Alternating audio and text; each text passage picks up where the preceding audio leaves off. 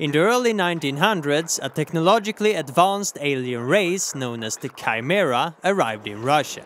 By the early 1950s, they'd conquered most of Europe and only a few outposts of human resistance remained. As you, through the eyes of Sergeant Nathan Hale, fight the Chimera, you come across some interesting Chimera technology, such as the Auger rifle. Its projectiles has the ability to penetrate solid objects, but even more interesting is that the resulting damage increases as the projectile passes through an object. So, would such a weapon be possible to create with currently known technology? We will go through the science behind the Auger rifle and find out. Let's take a look at what we know. The Auger rifle is a Chimeran weapon carried by the Steelheads, an enemy significantly more powerful than the standard Chimeran foot soldiers. If you manage to defeat one, you can retrieve the Auger rifle and use it yourself. Its projectiles penetrate solid objects, but is stopped by and does damage to organic life forms, such as humans and the Chimera. As the Auger projectile penetrates a solid object, the resulting damage it inflicts is increased. According to Intel, the Auger rifle fires heavy blasts of radiation, so that narrows it down quite a bit. There are only so many different types of radiation, we just have to find the one that fits the description. So let's start by figuring out what type of radiation we're dealing with. We can do that quite easily by looking at the penetrating power of different types of radiation. Alpha radiation consists of helium nuclei and can be stopped by a thin sheet of paper. Beta radiation consists of electrons and can be stopped by a sheet of aluminum. But in order to stop gamma radiation, which consists of high-energy photons, you need a thick slab of lead. With this, alpha and beta radiation can be ruled out immediately. So, does gamma radiation fit the description? It can penetrate most materials with ease, it is extremely dangerous to humans in large doses, but does it increase in destructive power as it penetrates non-biological materials? And if so, how does it do it? We will find a clue in the weapon's name. This is an auger drill, a spiral-shaped drill that has its roots in the Middle Ages and is still used today to dig deep holes in the ground. This has nothing to do with the Auger rifle. But let's change the pronunciation to Auger and see where that takes us. Let's talk about the Auger Effect. Discovered by Lise Meitner and published in 1922, as an atom is exposed to gamma radiation, it can undergo the following process. A photon collides with an electron in an atom's innermost electron shell, ejecting the electron from the atom. There is now a vacancy in the atom's innermost electron shell. This vacancy will cause an electron from an outer shell to take its place. As the electron jumps down into a lower energy state, energy is released. This energy is transferred to an electron in the outermost shell, a valence electron, ejecting it from the atom. This electron is called an Auger electron.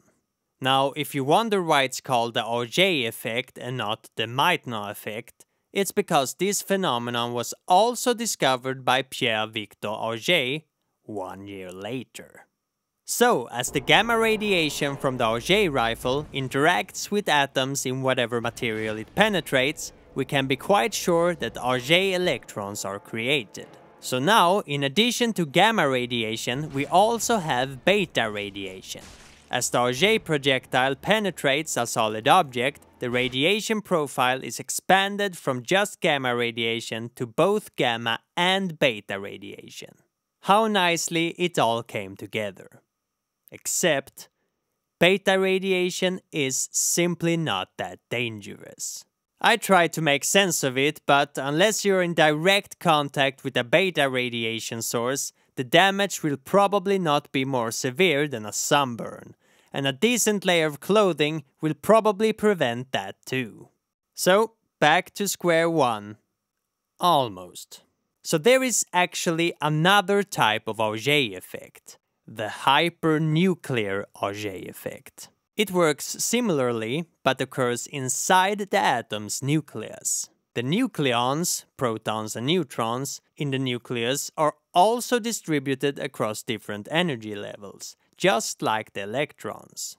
So, when a nucleon is de-excited into a lower energy level, energy is released. This energy can be absorbed by a valence neutron, which is then ejected from the nucleus.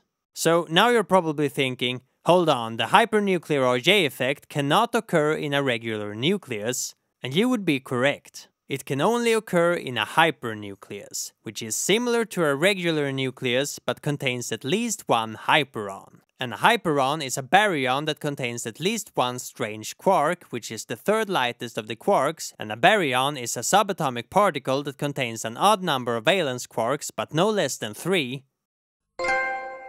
The takeaway here is that the hypernuclear Auger effect produces neutrons instead of electrons, with hypernuclear atoms as fuel.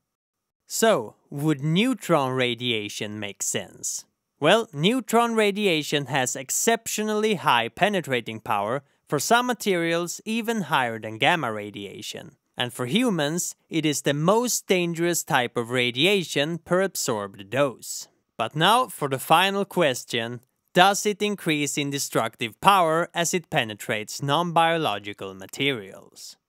One of the use cases for neutron beams is identifying unknown materials. This is done in a process called prompt gamma neutron activation analysis, in which the neutron beam is aimed at an unknown material and how it interacts with the material is analyzed. Neutrons can interact with the material in 2 ways. 1. Absorption.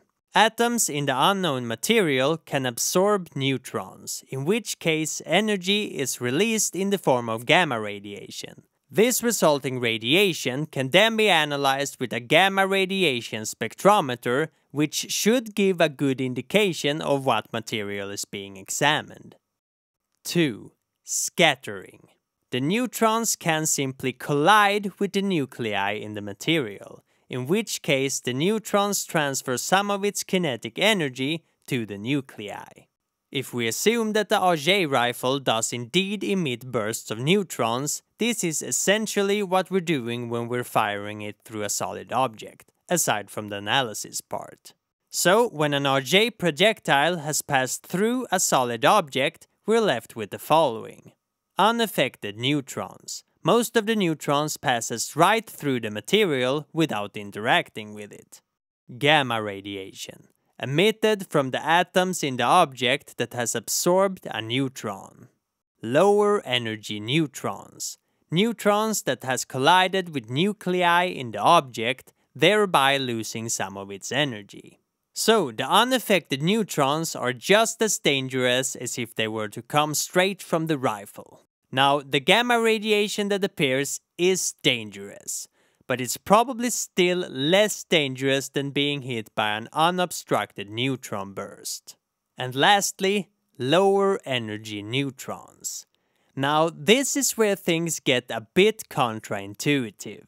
For conventional weaponry, more power means more damage. But for neutron radiation, this is not necessarily the case. There is actually an energy sweet spot where neutrons does the maximum amount of damage to humans. This is the energy level at which human tissue is most likely to absorb a neutron. So, the Auger rifle is most certainly designed to emit neutrons with energies a bit above the human damage maximum. And this is probably to ensure that the projectiles have enough penetrating power, so that it can pass through any barricade with ease. But each time the Auger projectile penetrates a solid object, the average neutron energy moves closer to maximum damage.